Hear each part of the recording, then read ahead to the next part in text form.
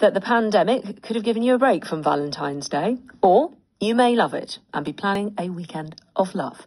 Either way, there is a genre of card out there that you may or may not be familiar with or of, because I have to say I hadn't seen this until it was brought to my attention by a woman we're going to hear from shortly with regards to stalking. There is a stalking genre.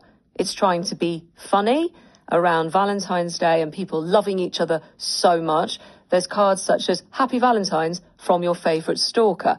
I'll give you some more examples and describe how those cards look in a minute. But what I wanted to know from you is, have you seen these? A lot of people, of course, shopping for their cards online this year. They may have already been doing that, but more and more people, you have to because of the shops not being open, although, of course, in some supermarkets you can get cards. Have you seen them? Have you reacted to them? What do you make of them? Do you want them to be banned, or would you not go that far? Tell us what you make of this and your reaction to that, because, of course, it follows a rise of irreverent cards that perhaps are crossing a line for you and for many others. 84844 is the number you need with regards to text messaging us. Those texts, of course, charged at your standard message rate. You can email us via the website or on social media. We're at BBC Women's Hour. A couple of messages and reactions already on this. Somebody called Shane says, "Oh, Emma, I was having a cheery morning looking at Weetabix and Heinz posts until I saw this and I stopped in my tracks. Having been a victim of this, I find it deeply upsetting almost 30 years on."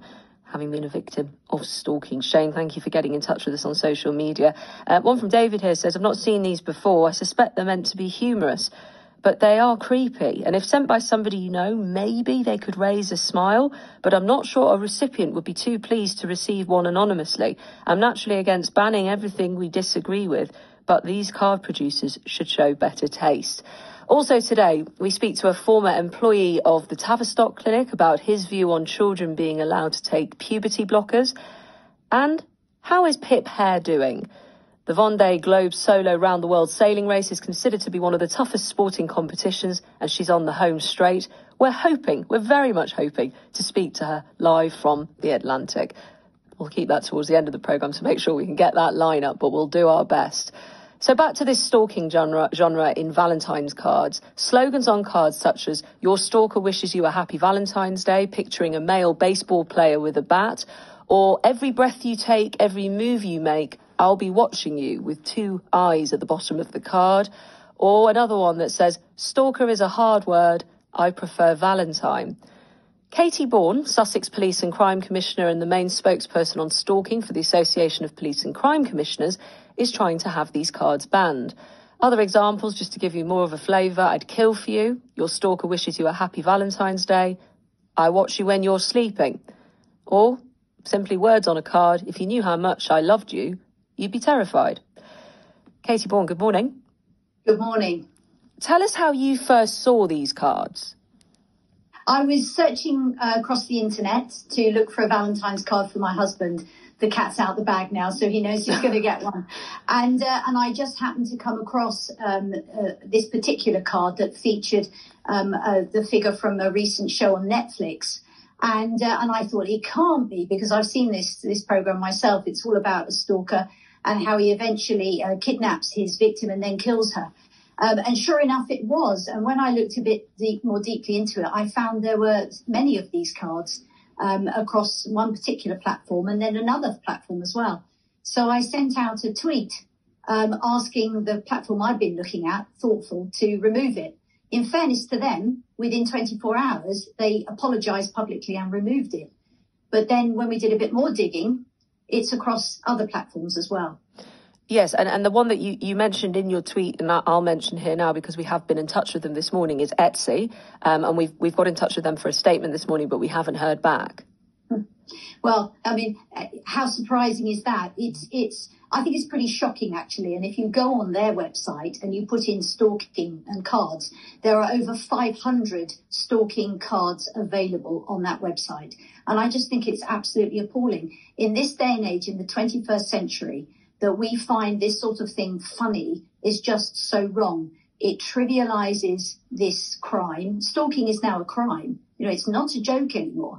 And this is not about a bit of banter. And let's face it, we all know where a bit of banter gets us. It propelled the whole Me Too movement. So really, why are companies like this, who have a responsibility, not just, to us as customers, but also to their investors. Why are they allowing themselves to be associated with these cards? Etsy are not here to respond for themselves, and if we get a statement, we'll share it as and when. Perhaps they would say that they have third-party suppliers, but the bigger point remains these cards are available and you can buy them online. And in the run-up to Valentine's Day, they may be what some people go for. I mean, this is the thing. Products often only stay in place if they're selling. Who's buying? Well, it beggars belief, quite frankly. I mean, if the whole idea of Valentine's Day is about sharing love and showing affection for everybody. But I don't find these cards affectionate at all. You have I mean, you could feel like this anyway, but you have an additional reason as to why you don't find cards making light and making jokes of stalking funny. I do. When I came into office just over 8 years ago, unfortunately, I became the victim of a stalker myself. It all started online with cyber stalking.